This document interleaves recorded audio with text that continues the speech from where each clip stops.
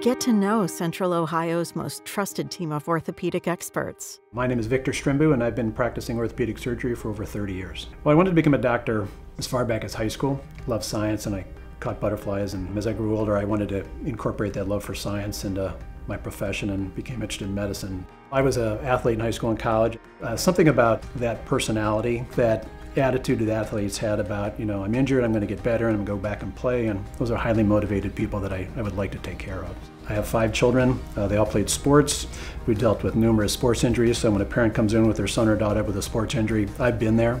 I would say I want what most doctors want is their patients to feel better. Those are the good things in medicine, when somebody comes in and gets better and leaves and says, hopefully I won't come back for a long time.